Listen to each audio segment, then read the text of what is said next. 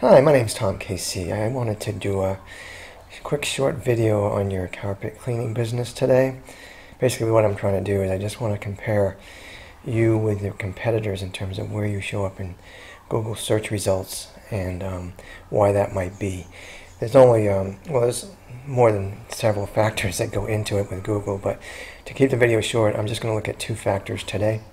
This video should only be about 4 minutes or so. So what I did is I did a search for Honolulu carpet cleaning or cleaner, and this is page 1 here.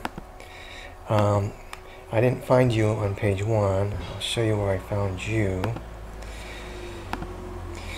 You're over here, right here, phoenixclean.com on page 5. So there's a difference in terms of why you're on page 5 and these other folks are showing up on the first page. So let me explain one of the factors I'm going to talk about. First one is called citations. Citation is a listing in a directory site for your business. So the site I'm on right now goes out and counts citations for each business that you give it. The section down here actually lists sites that are considered directory sources. So for instance, if you had an entry in docstock.com for your Phoenix cleaning systems, that would be considered one citation. Now Google likes citations because it thinks, well, it don't thinks, it's how it acts, but it makes your business look more legitimate. So therefore it wants to showcase your business over someone else's in the search results, the more citations it sees. So what I did is I looked up you and CleanPro, because CleanPro is on page 1. I'm going to compare CleanPro with you. Okay, so CleanPro has 103 citations. You have 78. 78 is not bad, actually. But you can do better. And the good news is that it's very easy to add you to directory sites. So that number could get bumped up to 100 in basically no time at all with very little effort. And that would help a little bit in terms of moving you up in the search rankings. The second point I want to make, this has to do with something called backlinks.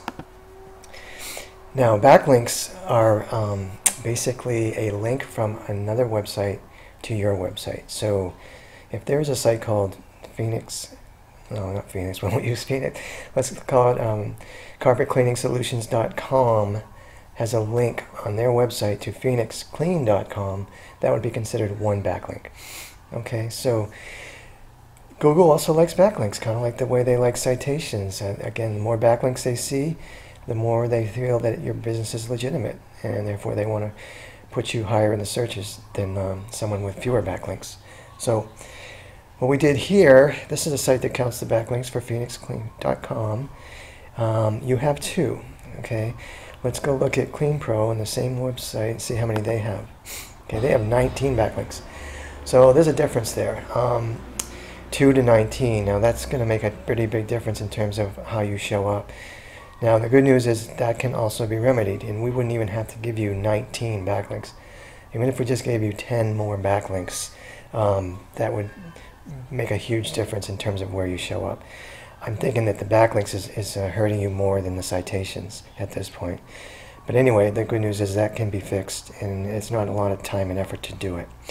So those are the only 2 items I wanted to mention today.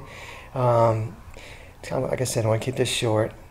So if you do have any comments or questions, there's a contact form on the website I sent you to watch the video. Just go ahead and use that to contact me, and I'll answer any comments or concerns you have. I do not charge for consulting, so if you want to talk about this, if you want to discuss this further, if you want more information, or if you have questions on what I've talked about, or you just want me to even review your website or whatnot, I don't charge for that. There's no cost and charge. So all free of charge and no cost or obligation. Anyway, I'll let you go, and that's all I have for today, and have a great rest of the day. Bye.